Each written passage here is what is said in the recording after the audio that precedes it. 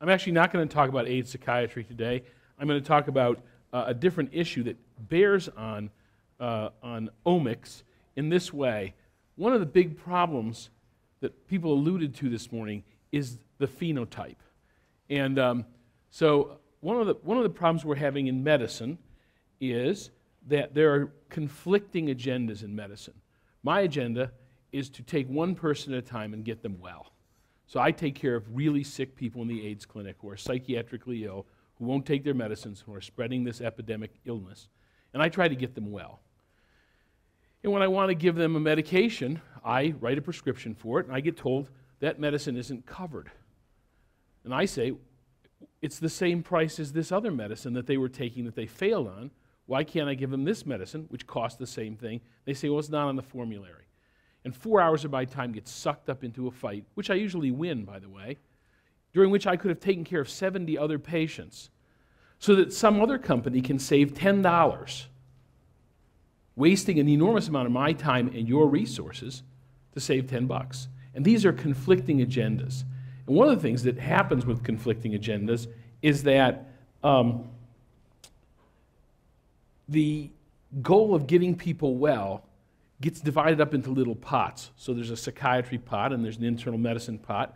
And if you have a psychiatric disorder complicated by a medical disorder, the psychiatry people say you can't get admitted to psychiatry, you have a medical illness. And the medical people say that's a psychiatry problem. And nobody wants to admit you and you can't get care. So one of the places that this is being misused most is in evidence-based medicine. And I wanted to talk a little bit about evidence-based medicine today. What it is and the issues of validity and reliability in trials, and then some of the potential misinterpretations of those trials that are causing these kinds of conflicts, and then finally to discuss the way the criteria that we use for diagnosing illnesses really profoundly affects what we find out and what we learn. These are my disclosures. I have no relevant financial disclosures, but I'll give you two irrelevant ones. I'm not sure this managed care thing is really as good as they say they are, and I think George Harrison was the best Beatle. You should always talk about what you work on. So these are three gizmos that I worked on. This guy, that's Ichthyophis kotauensis. I wrote my first paper on that bug. That is an amphibian. That's a reptile, and that's a non-vertebrate worm. You'll notice this is an annelid, right? You notice the rings. That has rings. That has rings. In fact, these things all look very much the same. They all live underground. They all eat the same kind of food.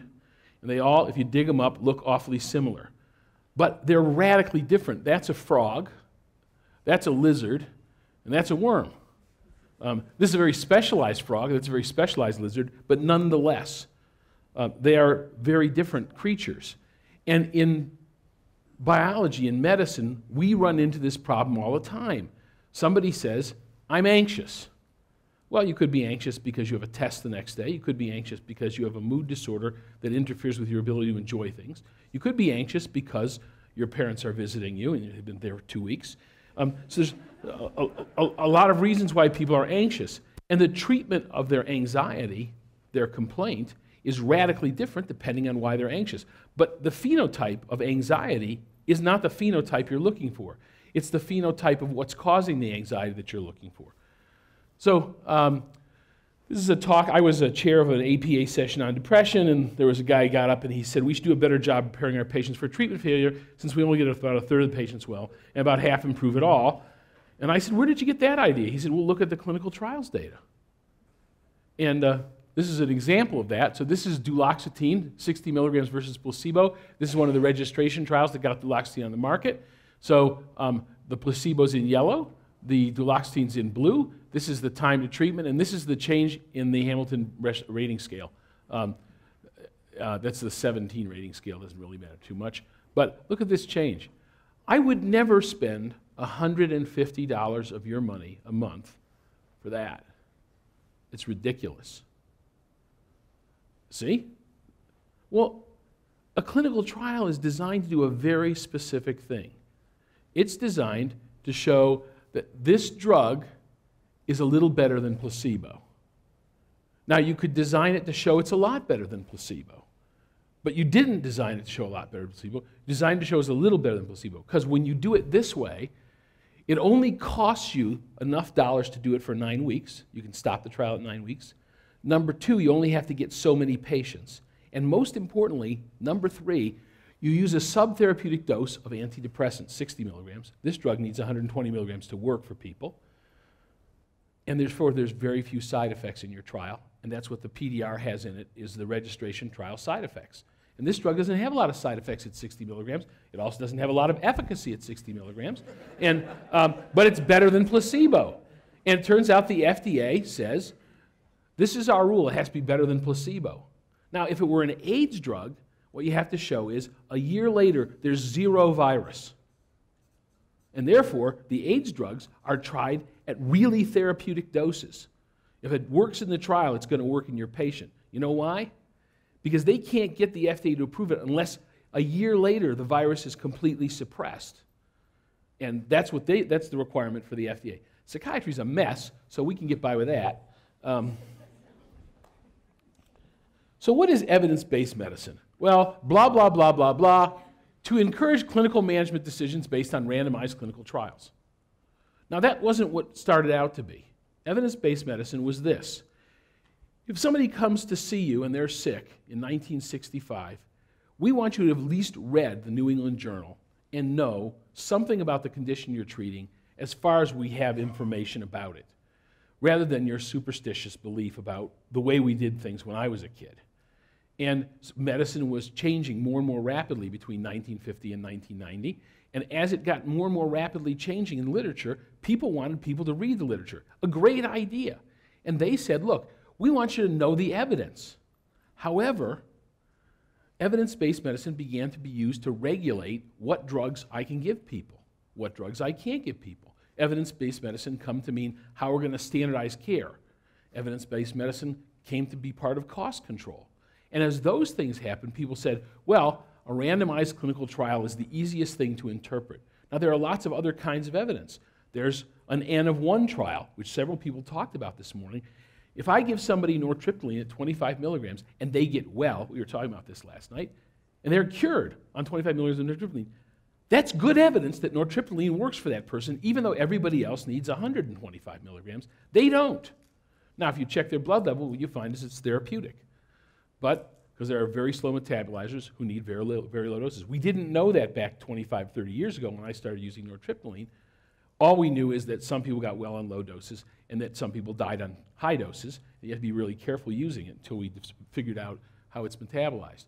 So, but the push for randomized clinical trials is a push for a standard way of interpreting information that is much more complicated than a standard way will permit. So if you have 1,000 patients and you give them drug X versus drug Y and the same percentage get better, those drugs are considered therapeutically equivalent. They're not therapeutically equivalent in my guy. They're therapeutically equivalent in 1,000 guys. So for instance, I treat psychosis in my clinic, and there are about 12 antipsychotic choices that are good on the market right now. And it turns out that some people will only get better on one of those. New drug called the Centipene. It's actually an old drug, but it's now being marketed. I was using it in the lab 25 years ago. So it's an old drug, but they finally figured out a way to get it into people. Merck spent $900 million to give it as a sublingual tablet. 30% gets absorbed, and that's enough for the drug to work. It sat on the shelf because if you take it orally, you digest it.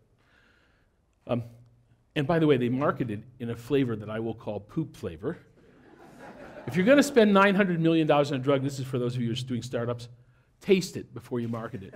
Because if it has to sit under your tongue for 10 minutes and it tastes like poop, it's going to be a problem. And you're going to have to spend another $100 million to make the black cherry flavor.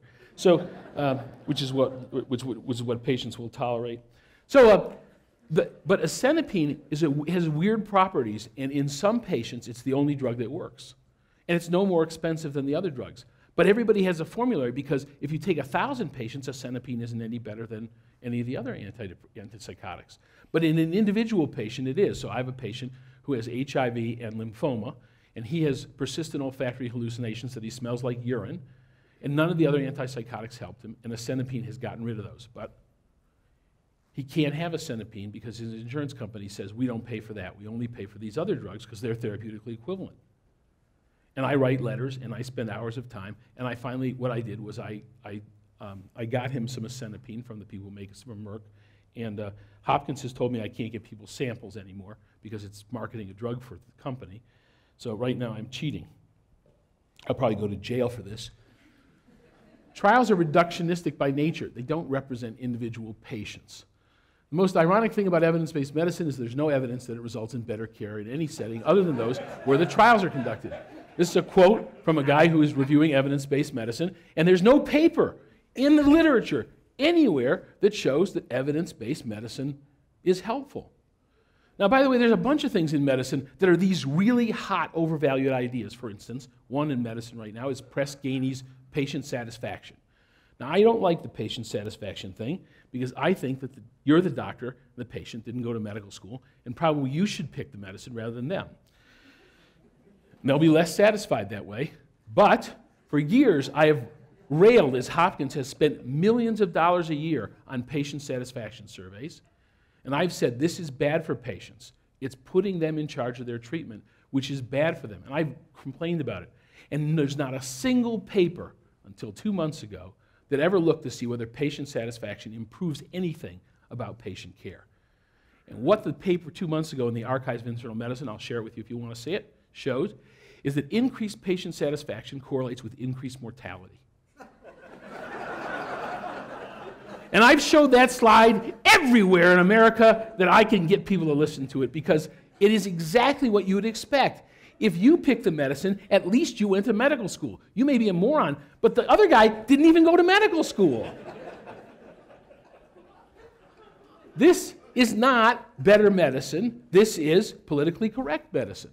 So this is a table of evidence-based medicine hierarchy, a randomized clinical trial with an N of 1, like I told you, my guy, who gets better on it. But what people are really saying is systemic review of randomized clinical trials are the best. This is a meta-analysis.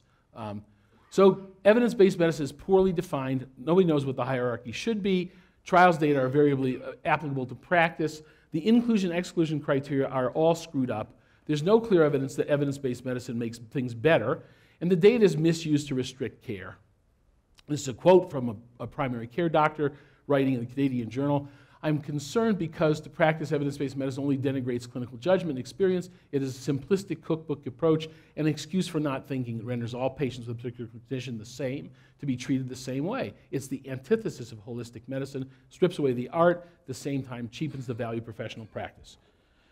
And that's what they want to do, by the way. They want to give Dr. Fine a little thing, and he looks at it, and he says, well, you have these diagnostic criteria, so you have this, and here's the algorithm for treating you. And any social worker, nurse, anybody can do it. And that's wonderful, because it decreases costs. It's bad for the patients, because they die more, but it does decrease cost. And everybody sees this. Now, by the way, this isn't what evidence-based medicine started out to be. And it's not the way most people use the term, but it is the way the term is being misused. I already told you that. So this is a really cool little paper.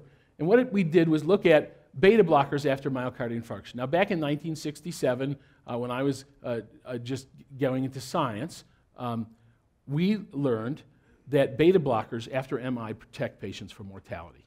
And we knew it. We knew if you gave people beta blockers, they survived. This first clinical trial didn't show that. And the second clinical trial didn't show that. And the third clinical trial didn't show it.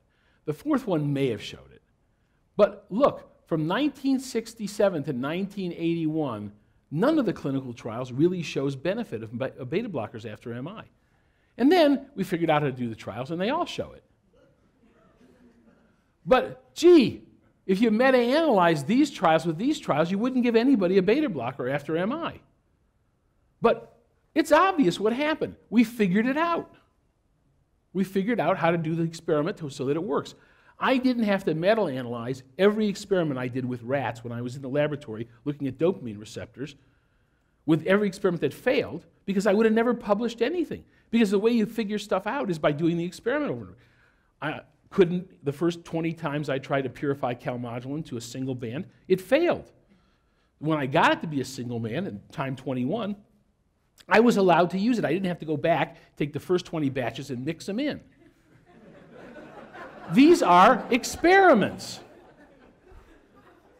So here's the most expensive trial you guys have paid for to date. This is the American Journal's publication of the Katie trial.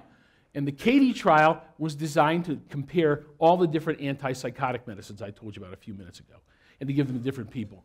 And there was an early cohort without ziprasidone and a late cohort with ziprasidone added in. So olanzapine, perfenazine, quetiapine, risperidone, and ziprasidone. And perfenazine is an old-style antipsychotic, and it was included because it is incredibly cheap. These other drugs are expensive. And this drug causes tardive dyskinesia, and these drugs hardly ever cause tardive dyskinesia. And they did this trial, and they had these 5 different cells, and one of the things, and they divided them up. Look, this is supposed to be 1 to 4. And look, they have 118 people, and they had an N of 33 with tardive dyskinesia, an N of 34 with tardive dyskinesia, and an N of 35. They divided them up really well. Their 1 to 4 ratios worked. Problem is, there were 5 drugs in 4 strata, 57 sites. 12 sites had groups containing only 15 patients or less. 16 cells with an unbalanced design, and every site had at least 1 empty cell where they didn't recruit to. And different people were recruiting to all these cells. And the largest site only had 4 patients with tardive dyskinesia. So the data weren't very comparable. And what they got out of this is, guess what? All the antipsychotics are equal. And they didn't have hardly any cases of tardive dyskinesia with perfenazine because they used it as a low dose, and they didn't do the trial very long. Tardive dyskinesia, 10% of your people get tardive dyskinesia with perfenazine. And they said, oh, you guys used to use too high doses, it's just as good.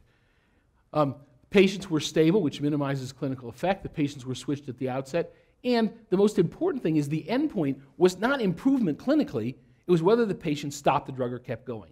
And what this trial showed at $50 million cost to you is that schizophrenic patients don't stay on their medicine. I could have told you that for $20 million. This is the guy who did the Katie trial. Can we handle the truth? 2 large non-commercial clinical comparing first and second haven't shown any difference. The new drugs were no more effective or better tolerated than the older drugs. Crap! Number 1, they didn't in fact show that. This was this was not powered to be a superiority, to be an equivalence trial. It was powered to be a superiority trial. So it was underpowered to actually show that they were equivalent, and it didn't show equivalence. What it showed is nothing. And they have interpreted that to mean, well, of course, it was their $50 million that they spent of your money, and they wanted to get another grant someday, so they wrote stuff like this. But in fact, this trial showed nothing except for one thing. This is a little Australian psychiatrist who I love named, This is the increase in use of perfenazine. It doesn't look like much, but it's a 10-fold increase in the use of a drug we should never use. This is Dr. Bick. What he said is, the study failed to remove anything significant important in psychopharmacological treatment of schizophrenia, but it did expose a woeful standard in medical management of schizophrenia offered by psychiatrists. And they didn't treat diabetes, they didn't treat hyperlipidemia, and they didn't treat hypertension when lots of patients had those things. And Dr. Bick was right. Some of the results were expensive confirmation of known prior results. The stunning finding was that psychiatrists ignored life-threatening treatable medical conditions in patients presenting for treatment with schizophrenia. That's Dr. Bick, and he's right. I love him. Nobody in the United States said that, by the way. He's in Australia, and Lieberman can't go over there and beat him up. The clinical trials don't really represent most clinical circumstances because they have these inclusion criteria, and the majority of the patients don't exactly fit the inclusion criteria of clinical trials that I see. So this is coronary bypass surgery. Only 4% of people getting a bypass now make criteria to be in the studies that we use to prove it worked.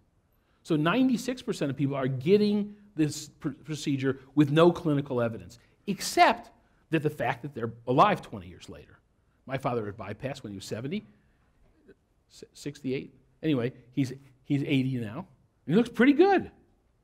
Without the bypass, he wouldn't be here. I know this. But clinical trials don't apply to him because he wouldn't have made criteria to be in them. So the classic research confounds are specificity, sensitivity, and reliability, validity. I'm going to talk about those for a minute. But let's talk about depression. So patients come to me with complex conditions, and I give them antidepressants, and they get better.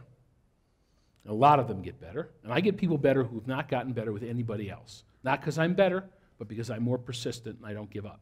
And eventually I get them better. 2 years later, 3 years later, they're better. And then they stop their medicine because they felt fine. They didn't need it anymore. And I say, it's the medicine that got you feeling fine. Oh, told you that. Now, I've been dealing with that for 25 years. It's very frustrating. Everybody stops their medicine. I want to kill them, but they go back on it. We fight. Eventually, they take the medicine. But now, to make things more interesting, there's a bunch of papers out that show antidepressants don't work. There are large-scale meta-analyses that show antidepressants don't work. This is from the Wall Street Journal. Few people realize that half the people who try antidepressants stop them after taking 3 months. No, it's not half, it's all of them, even if they work. The most popular antidepressants on the market only work for about half the people who try them. Of course. But then 25% more get better on the next one, and if you actually look, you can get about 90% of people well. This is gobbledygook, but it came out in the wake of this two other studies I'm going to show you. So this is Mark Twain. There are 3 kinds of lies: lies, damn lies, and statistics. A meta-analysis, a method that takes complex data sets that result in conflicting conclusions, and by introducing a number of biases and assumptions that further confound the data, they reach a clear conclusion.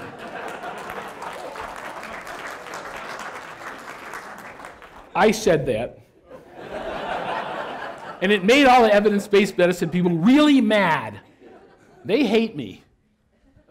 So this is Turner's paper in the New England Journal of Medicine. This is one of the 2 papers that has really been a problem.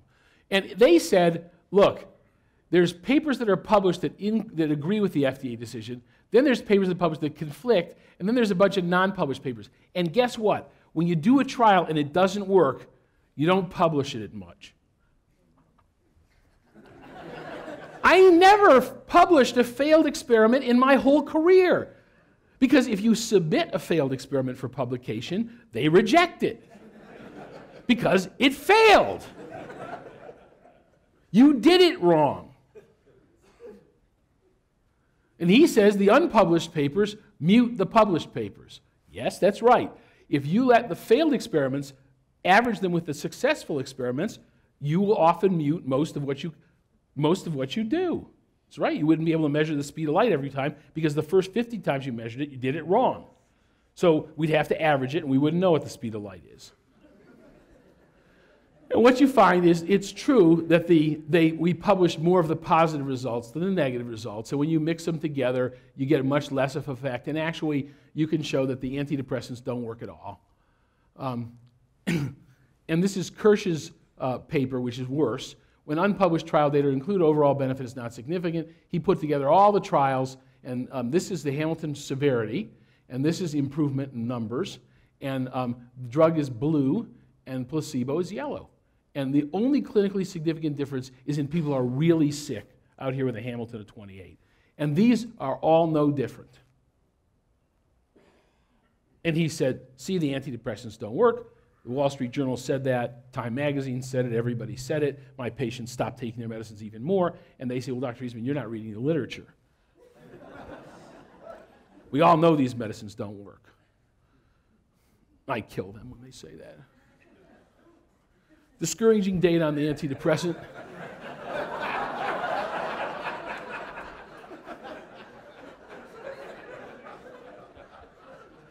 Lab work is hard. So when I went to graduate school, the ECA study that was just coming out, and they found that the prevalence of major depression in the United States is 4 to 6%. And that's what it is in England for about 50 years, where they've actually done real epidemiology in England. It's been 50 years. That's been 4%. And 20 years later, they did the National Comorbidity Study, and they said it's 16%. We had a 4-fold increase in depression in the United States in 20 years. By the way, it's the same 20 years where the antidepressant efficacy disappeared. Know what's happening? So this is a study from JAMA that it seems like nobody ever saw except me. Because when I show it to people, they say, oh, I never saw that. It's the most important paper around for this issue. This is placebo, this is tricyclics, and this is SSRIs, and this is the last 20 years. And look what happens. The placebo goes up to double, and the antidepressants go up. And the distance between the two curves is exactly the same as it was 20 years ago.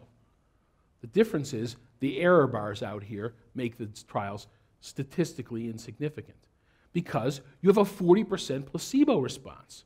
When do you have a 40% placebo response? When you're not treating anything. When you're treating everybody put together. So what is depression? Well, I'm going to tell you about two kinds of depression. There's this kind of depression. For today, I'm going to call it demoralization. Every one of you has had this. This is the understandable psychological sadness that you have over adversity. You don't get your grant funded, you don't get the money to start your startup, your paper doesn't get published, you wake up one morning, you're the AIDS psychiatrist at Hopkins. These things can happen, even to good people. I have a PhD. And you get demoralized, and you say, I'm depressed, and you feel depressed. And your friends talk to you, and they say, look, it's going to be okay. You're a full professor of medicine, psychiatry. You're not doing too badly. And it's embarrassing to be a psychiatrist, but you're also a real doctor. And this responds to time, encouragement, support. This does not get better with antidepressant in any good trial ever done. Antidepressants have zero efficacy with this condition in basic science studies and in clinical studies, if they're well done. This is major depression. It's a disease of your brain. In your brain is a little circuit called the ascending mesolimbic dopamine circuit. I can show you this circuit. I can model it in basic science experiments, and I can screw around with it. That circuit's job is to give you a yeah when you get a grant. Any grant, you go, yeah. Someone says, great tie, yeah. Great food, yeah. Your wife says, I'm coming with you to Colorado, yeah. Right? And 4% of the population has a disease where this periodically turns itself off. And nothing gives you a yeah. And some of the people, when they get that, are sad. They have depression. Other people, when they get that, aren't sad. They have depression, but they say, I'm not depressed. In fact, they're irritable and cranky. Or they're flat and apathetic. But the core problem is this. You say, what do you really love to do? And they say, bowling. And you say, when you go bowling, do you enjoy it? And they say, well, not for a while. I kind of just do it because it's what it's supposed to do, you know? My patient who taught me this was a bowler, and he came to me, and his internist had sent me to me repeatedly, and he wouldn't come. But when he finally came, he said, you know, Dr. Treisman, for a few years now, things haven't been as good at work as they should be. They're okay, but I'm not getting fired, but they're not like they should be. And things with my wife aren't as good as they should be either. But, you know, now this is starting to affect my bowling. So now I will see a psychiatrist.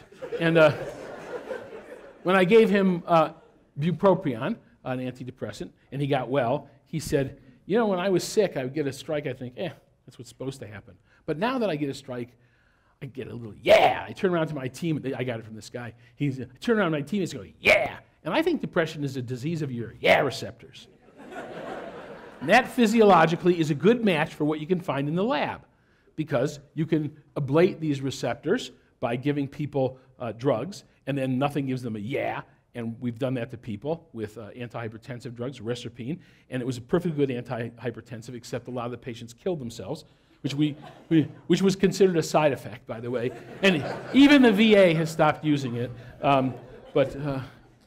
So these are different things, and if you study this, which is what we started studying in the 1970s, antidepressants are great for this. But if you just say, are you depressed? Come on into this study. Then you get a bunch of people with this, and they don't get better on the antidepressants, and you get a big placebo response, right? And that's what's happened. We've just mixed these things together in those trials. You know why we mix them together? Because if you're running a trial, in 1970, you're at an academic medical center, and you very carefully diagnose your patients because you're part of the research and your name's going on the paper. But if you're doing a trial now, in the year 2010, a drug company is paying you to recruit for that trial, and you get $4,000 if you can get someone to be in the trial. And you think, yeah, I think he's depressed enough to go in the trial, because you get $4,000. You think we're over recruiting? Absolutely. Also, in 1970, we didn't know much about depression. Someone has to come to you now and not have had that antidepressant for years, usually 1 year, no antidepressant treatment, and be depressed. How many people are floating around now who have severe, real major depression and haven't gotten treatment? Unless they're in the AIDS clinic, none. So when is it pneumonia? If you say it's pneumonia when someone has cough, fever, and sputum, you intervene early, you give them an antibiotic, and you do great. And if you wait until they have a positive culture done through a bronchoscopy and give it antibiotics, you do much better with the antibiotics because you don't waste them, but a few of the people die because you waited a little too long. And someplace on here is the time when you treat. Young, healthy person who's been to your office 50 times with bronchitis comes in saying, I need an antibiotic. You say, no. 83-year-old guy comes in, the last 2 times he came in with a cough, he was intubated. You say, here's some penicillin. So where you intervene clinically is determined by knowing the patient. If you're doing a research study and you can take these people who have a cough, fever, and sputum and you compare an antibiotic with a cough suppressant, you get the same thing we get with antidepressants, no difference. But if you take these people and did the same study, you'd find the antidepressants, the antibiotics work and the cough suppressants do nothing. So the same thing is true with depression. If you say, we're going to look at people who are sad and have a low mood, vital sense, and self-attitude, that's when I want to treat you. 4% of the population has the condition, but we're going to treat 16% of the population so we don't miss anybody, because the antidepressants kill 1 in 50,000 people, and 10 to 20% of people with a real condition kill themselves. So if I don't treat them and they kill themselves, that's bad. If I give them an antidepressant, they have a side effect, big deal. And they're going to stop it anyway, like everybody does. So, treatment, I want to intervene early, but if I'm doing a diagnostic study, if I'm doing a study to look at a clinical trial, I want to take these people. And we don't have an x-ray, like a chest x-ray or a bronch yet, for major depression. So you have to use very careful clinical criteria. But we're not doing that. We're using DSM criteria. So if you use, this is sensitive, so you include too many people and you don't miss anybody. This is specific, but it leaves people out, and it's better, more research accuracy. So where are you going to cut off your trial? Here, here, or here? If you cut it off here, this will be an accurate reflection of how many people will get better in the real world. If you cut it off here, this will be an accurate reflection of what the drug is actually doing with people who have the condition. You get this, right? Is anybody having trouble with this concept? And yet, the whole field of psychiatry has no idea about this. Am I lying about this? It's so frustrating. These people went to medical school, and then what happened? Their brains fell out. The first course you take in medical school, the first course is epidemiology, and all they talk about is sensitivity, specificity, reliability, and validity. And yet, it's evaporated from our literature. So patient factors, research design factors, and investigator factors all influence how clinical trials go. When we think we know something really well, like schizophrenia, the ECA data and the national government get exactly the same number, because we really know what this is. Bipolar, it doubles, because we sort of know what this is. PTSD, 8-fold increase. We hardly know what this is. We certainly don't know what adult ADHD is. And major depression, we sort of know what it is, but it goes up 4-fold. It didn't go up 4-fold because there's more depression. It went up 4-fold because we increased our sensitivity and decreased our specificity. It's not that complicated, really. Now, in order to increase it and decrease it more, we now have a 4-item measure of depression and anxiety, which has been standardized, and I'm told it's an ultra-brief self-report questionnaire that has the same reliability and validity in a general population as anything else we do. Now, that may be true, but it scares the crap out of me. So these are the statistics that show it works just as well as anything. And these are the people who validated it. They're a company that has 4 employees and yet somehow managed to pulled together a group of real experts who went out and validated this study in Germany. And they usually, by the way, put on meetings. But they were the cheapest bidder to do this study. This is where I should talk about STAR-D, the antidepressant trial, but I won't because I will spare you, because Dr. McHugh said, spare us. It's so terrible. It was a trial to show which antidepressants are best, and guess what? They're all the same. 50 million. Thank you very much. Now, what you're seeing now is a push to have a symptom-based classification in other things in medicine, because psychiatry, of course, is infectious to the rest of medicine. So we're going to look at irritable bowel syndrome, and irritable bowel syndrome and functional bowel disorders are very important, so we need a symptom-based classification for clinical trials.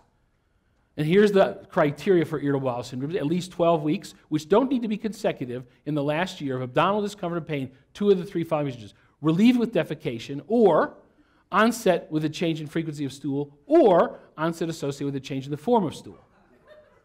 None of you have this, right?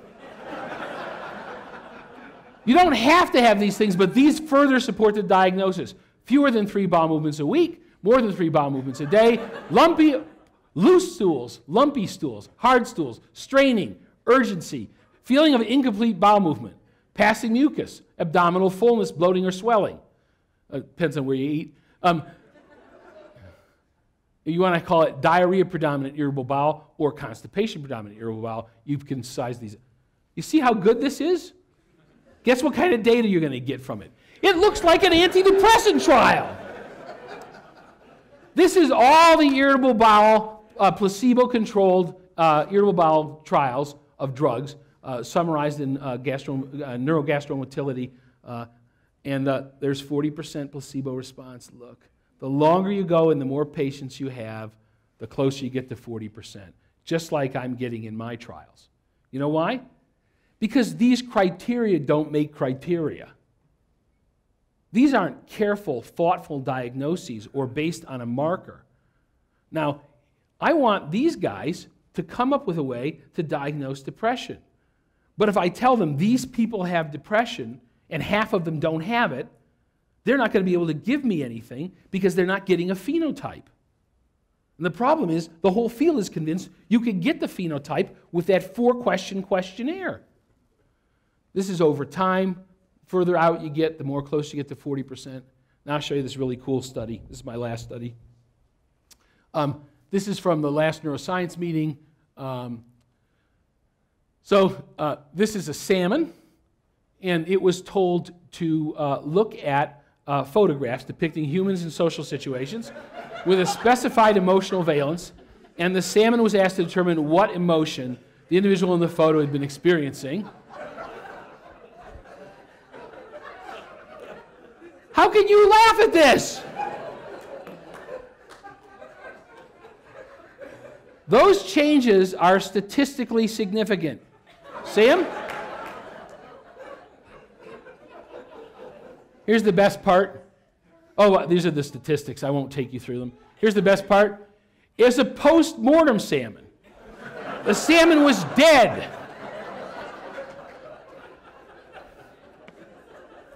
In the dead salmon, you can show a statistically different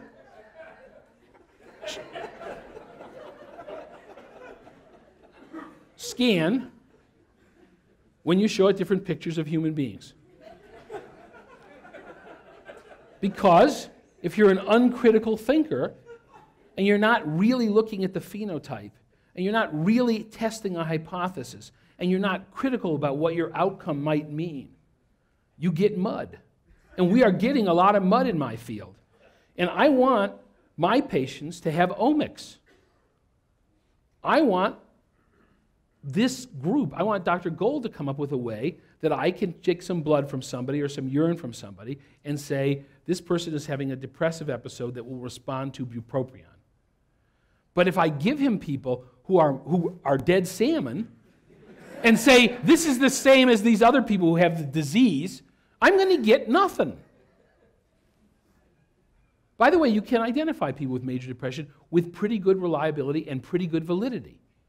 But it takes a long time, it's very expensive, and it's hard to do, and you have to be highly trained to do it. And he could do it.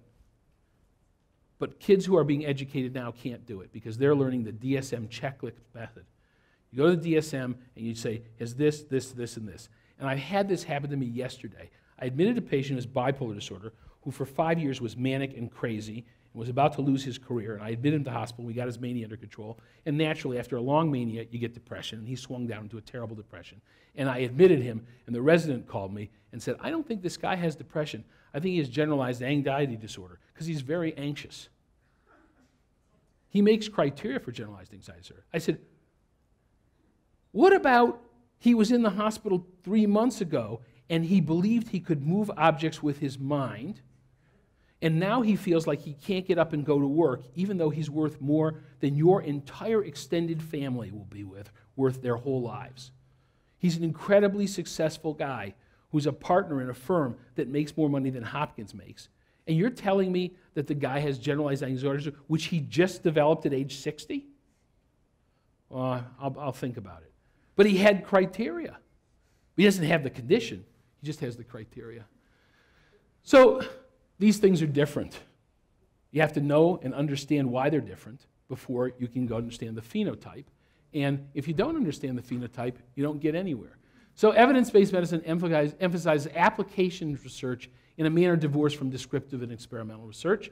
Artifacts abound in research, and critical appraisal of the assumptions of a study are as important as the data. And exclusive criteria show effect size, while inclusive criteria are likely to show the application result. Reliability is useless without validity. By the way, everybody wants to use these criteria because they're reliable. If he uses them, and I use them, we all get the same answer. It's wrong, but it's the same. We want validity. We are more than passive recipients of medical knowledge base. We are its custodians, ever vigilant to weed out the inaccuracies that might be misused to keep our patients from getting the best possible treatment. And that is a daunting task right now.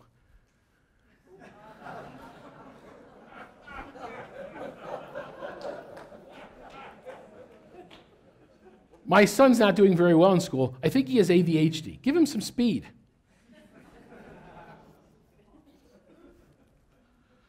I think the dosage is adjusting. I'm not nearly as happy as the people in the ads. So, psychiatry is a field in tremendous trouble right now because of outside pressures. The pressure to do it faster, cheaper, and have better outcomes with no thought to what happens if you don't adequately treat the patients. So in my AIDS clinic, where 50% of the patients who come from medical care have a psychiatric disorder other than addiction, and 75% have an addiction, those are the people who are spreading the epidemic. They are the people most likely to infect somebody else. They don't get good medical treatment because they're psychiatrically ill and they don't take the medicines very well. And yet there's no funding for people to do psychiatry there. And what they want to do is have checklists and algorithms to treat everybody. And it doesn't work.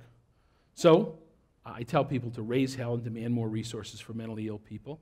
But I also tell people to think critically about what they learn about psychiatry, because it really is a discipline of medicine. If you just apply the principles we apply to everything else, it's not complicated. You guys have no trouble understanding it.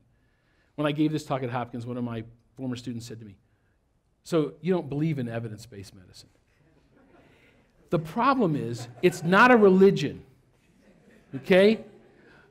Science and religion are different.